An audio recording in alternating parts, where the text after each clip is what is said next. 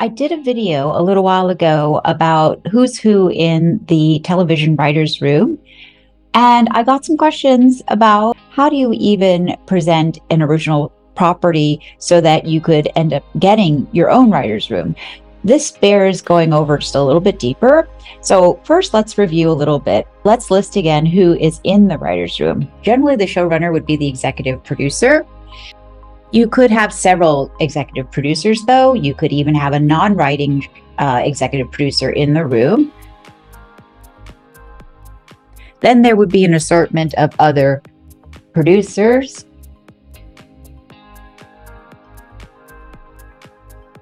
Now, all of these titles, by the way, you will likely see, you'll notice when you're looking at opening credits or end credits, sometimes now they put them on either side. You might notice that there are a lot of producers, and some of them are not going to be writers' room producers. You may have an array of people who have titles like producer, co-producer, etc., who never really are in the writers' room, but they have that credit for various reasons.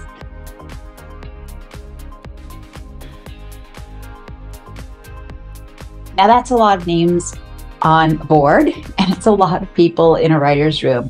Every show is going to be different, though. Some shows you will have a very small writer's room. It really depends on the show. Other shows you'll have a very large one. Comedy shows generally have very large writer's rooms, and series that tend to have arcs, story arcs that continue from episode 1 through the season, those may have a different format for the writer's room because the stories and the show itself dictate the needs within the writing.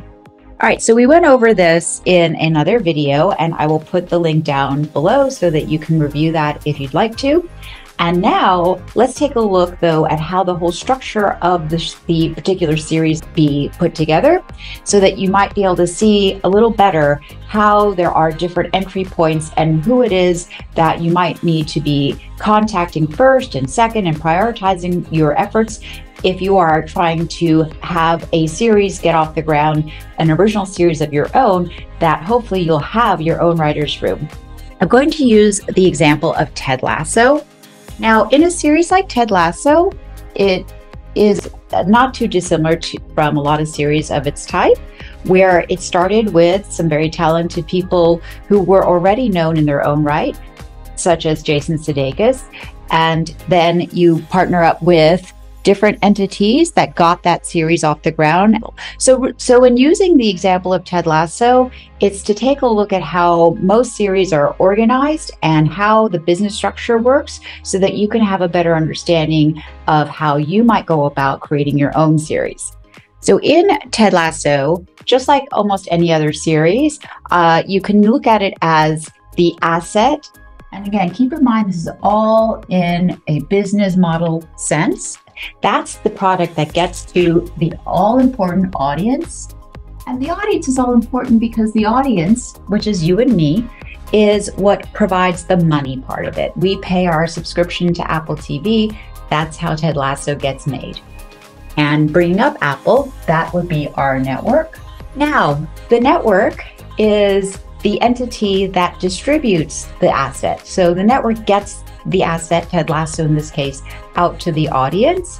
So behind, though, the entity of the network is the studio. And the studio is the part of it which most of the time you see in the credits, but it may not be as prominent to the average person because it's really the network, which is what I'm going to call front-facing, versus the studio, which is a little bit more behind the scenes facing, or they're the ones that are actively involved in getting the actual series made.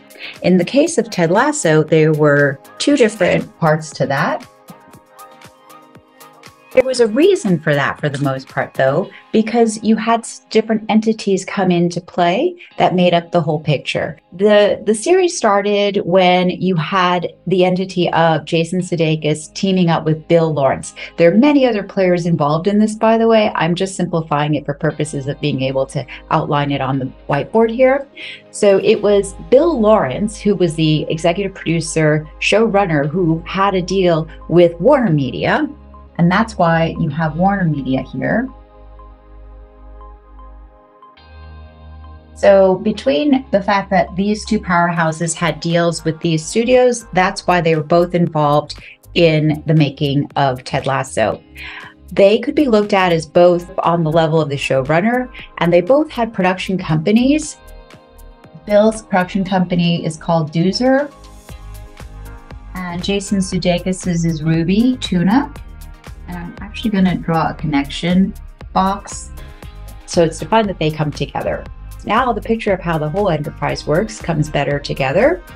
So if you have these two entities here as your co-producers or production companies,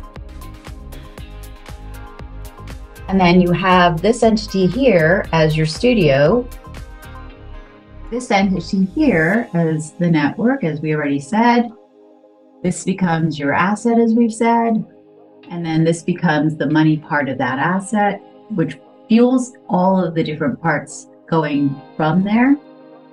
And so you could say that these two entities here, between Doozer Productions and Ruby Tuna, would be the showrunner component.